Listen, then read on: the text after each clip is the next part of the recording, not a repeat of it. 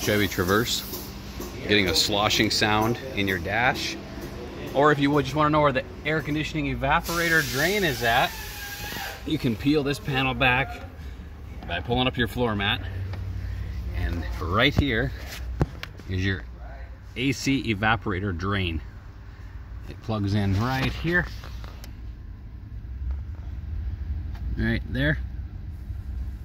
And it's just a hose that can easily plug from the bottom side if you have mud.